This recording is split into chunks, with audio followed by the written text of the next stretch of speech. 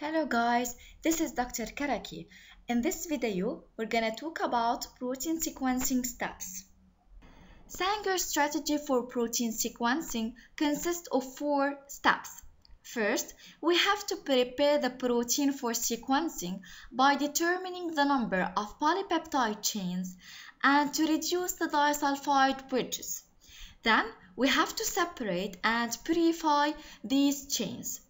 The second step consists of cleaving each chain into small fragments made of less than 50 amino acids to be able to sequence them. We fragment these chains using different enzymes, not just one enzyme. So we must use different enzymes to fragment these chains in such a way the fragments obtained by the different enzymes overlap.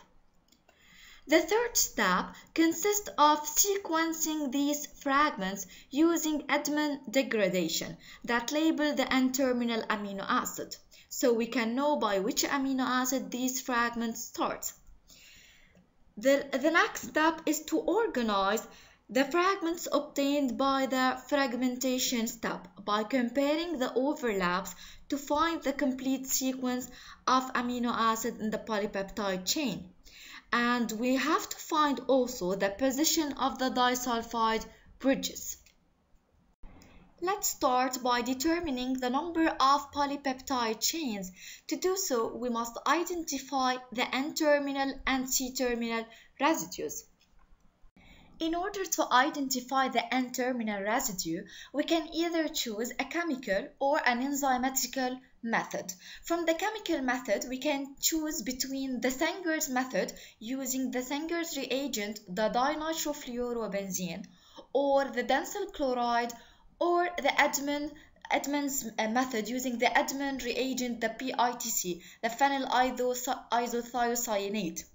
These reagents react with the N-terminal residue and yield a chromophore or a fluorescent product indicating the N-terminal residue. Or we can use an enzymatical way by choosing an aminopeptidase. Aminopeptidase are exopeptidase that cleave the N-terminal amino acid residue from a polypeptide chain, and we have different types of aminopeptidase with different specificities. Now, to identify the C-terminal residue, we can either use a carboxypeptidase, which is an enzymatical technique, or a chemical technique.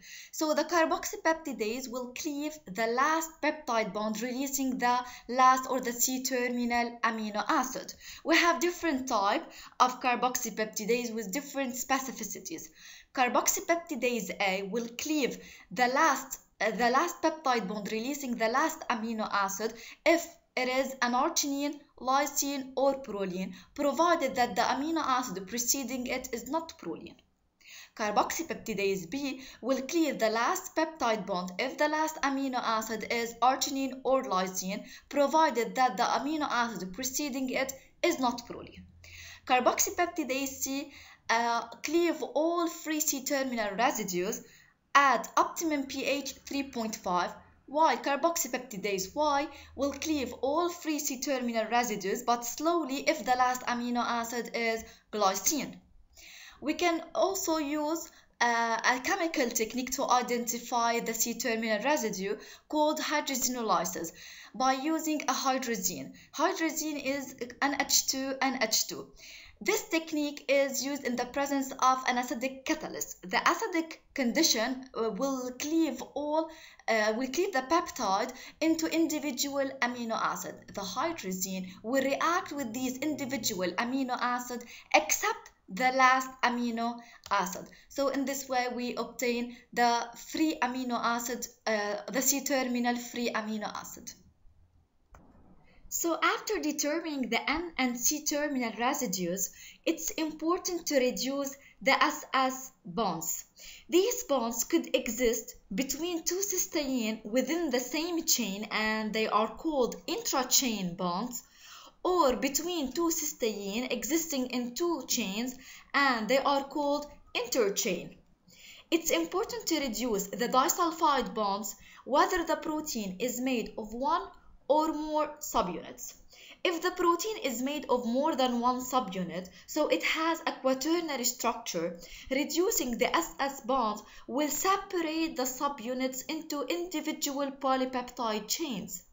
And if it's made of just one subunit, so it has a tertiary structure, reducing SS bonds will expose the amino acid more to the action of endopeptidase used to fragment these polypeptide chains. We're going to talk about them later on.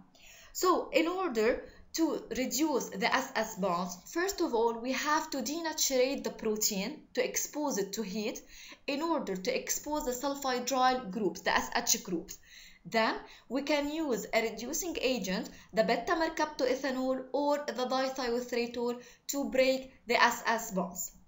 These SS bonds exist between two cysteine molecules forming a cystine. So the two mercaptoethanol are used to reduce the cystine.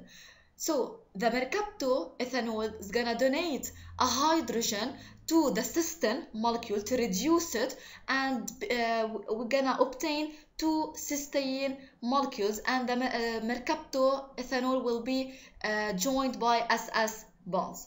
Now we need, after we obtain the two cysteine molecules, we need to protect these SH group to prevent them from rejoining again. To do so, we need to use the iodoacetate. So the iodoacetate is used to prevent the reformation of SS bonds between two cysteine molecules. In this way, we block the sulfhydryl group by forming the S-carboxy methylcysteine and hydroiodic acid. The second step consists of the fragmentation of the polypeptide chain into smaller fragments of less than 50 amino acids, then to separate and purify these fragments. In order to fragment the polypeptide chains, we can either use a chemical technique like the cyanogen bromide or an enzymatic technique like using the endopeptidase. The endopeptidase will cleave a peptide bond. We have different types of endopeptidase and each one has its own specificity. For example, trypsin will cleave the peptide bond at the carboxyl end of positively charged amino acid like arginine and lysine, provided that the next amino acid is not proline. So trypsin will cleave after arginine and lysine, such as the next amino acid is not proline. Chymotrypsin is gonna cleave at the carboxyl end, which means after aromatic amino acid like phenylalanine, tyrosine, and tryptophan, provided that the next amino acid is not proline.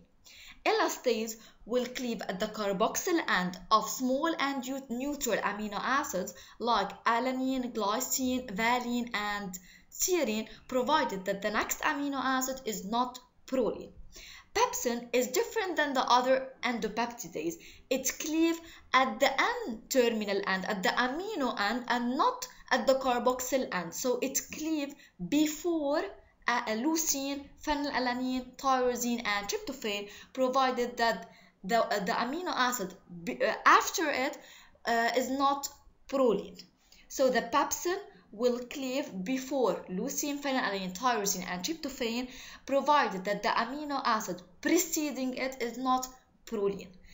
The cyanogen bromide is the chemical that we can use also to fragment a polypeptide chain. It cleaves specifically the peptide bond at the carboxyl end of methionine, so it cleaves just after methionine.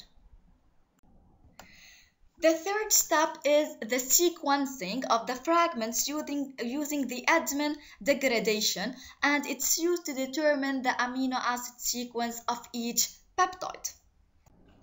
The fourth step is to organize these fragments by overlapping them. So we need to look for a common amino acid to overlap the chains, like this one, to finally get the whole sequence in order.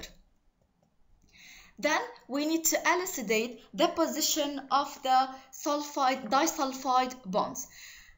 In order to do that, we have to repeat all the previous steps using the same enzymes, but without using an SS reducing agent.